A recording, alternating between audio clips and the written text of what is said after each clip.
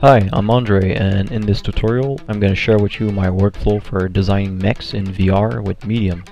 I'm a senior concept artist in the video game industry, and I've been working in the industry for about 10 years. I specialize in mecha and hard surface design.